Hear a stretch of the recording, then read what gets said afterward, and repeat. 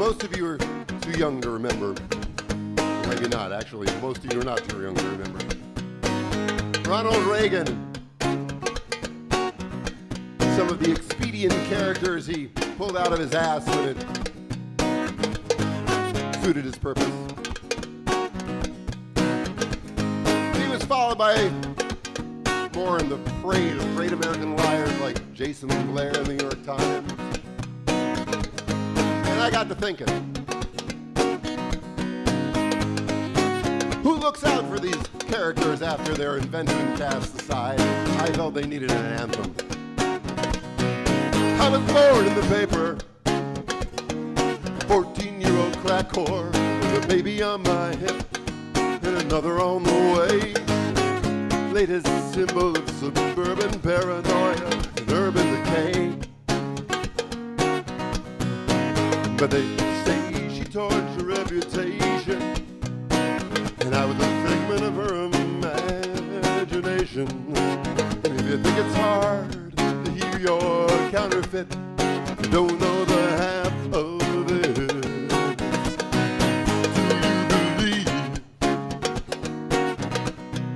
Do you believe in me?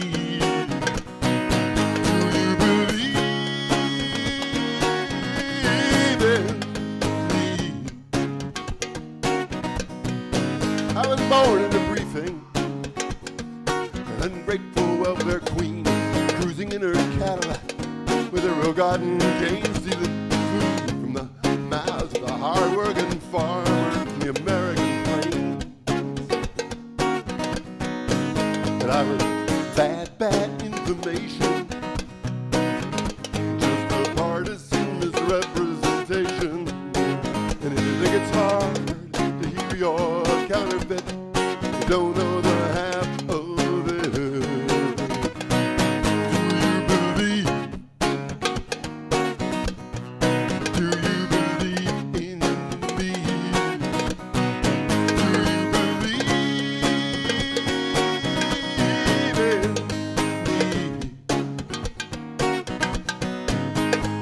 And each day, one thing that amazes me still, like how cigarettes won't kill you, marijuana will. The way the stars control your destiny, and those aliens from Roswell and their adventures in gynecology.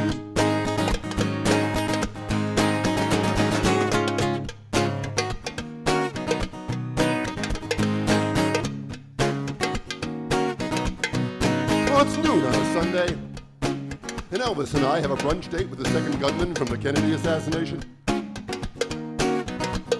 And afterwards, we're all going out to the ball game with the gentleman who discovered cold fusion.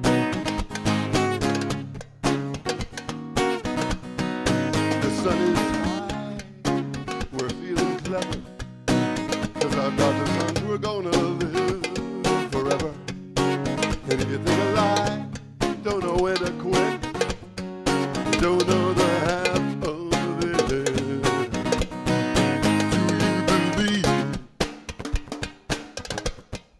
Do you believe in me? Do you believe?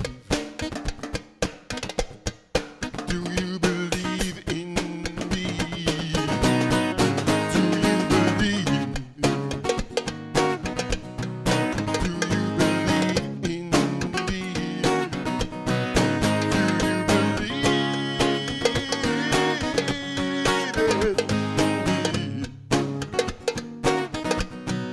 That story in the paper about the woman who put her baby in the microwave? What the hell is this world coming to?